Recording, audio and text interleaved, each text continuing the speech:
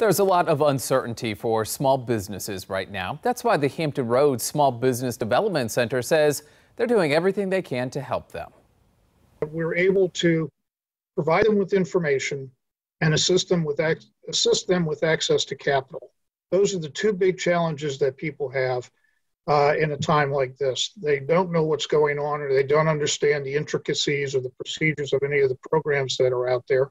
They may not even know about some of the programs that are out there. The counseling is confidential and free of charge. They got a grant from the Small Business Administration to help businesses impacted by COVID-19. One of the businesses they've worked with is ABC Consulting, which helps restaurants and other companies with alcohol licensing.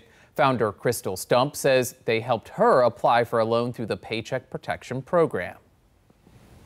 I think everyone experienced in the beginning the directives changed every hour. So everyone was working as quickly as they could to get that information passed down to the applicant of the loan.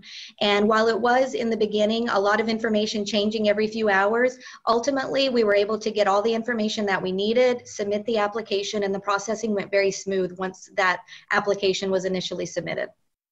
Stump was approved for a $51,000 loan, which she says will help her stay open and working with clients to get special alcohol licenses for curbside pickup and delivery.